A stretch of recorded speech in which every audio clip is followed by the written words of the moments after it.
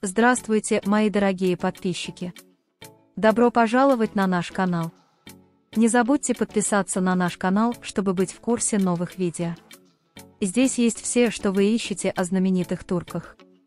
Тубы Бюйюкюстюн приняла неожиданное решение и после этого решения получила поздравительное послание.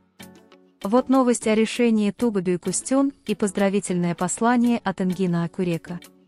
Тубы Бюйюкюстюн долгое время отсутствовала на экранах. Однако однажды он незаметно сделал заявление в своем аккаунте в социальной сети. Он взволновал своих поклонников написанным им посланием «Новое начало». Он сообщил хорошие новости о своем возвращении, поделившись веселой и решительной фотографией. Это объявление вызвало большое волнение как среди его поклонников, так и среди коллег. Однако, пожалуй, самая значимая реакция исходила от Энгина Акюрека, соратника и близкого друга Тубы на протяжении многих лет. Как только Энгин увидел пост Тубы, он тут же схватил клавиатуру и начал писать поздравительное сообщение. «Дорогая Туба, новое начинание всегда требует смелости. Я ценю твою решимость и смелость. Удачи тебе, я с тобой на каждом этапе пути. Желаю тебе успехов в твоем новом проекте», — написал Энгин.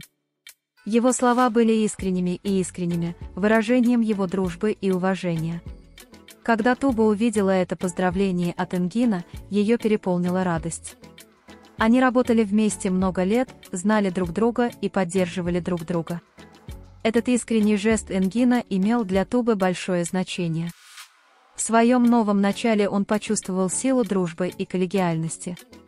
Поздравительное послание Энгина вызвало улыбку на лицах Тубы и ее поклонников. Этот жест дружбы и уважения еще раз продемонстрировал дух единства и солидарности турецкой телеиндустрии.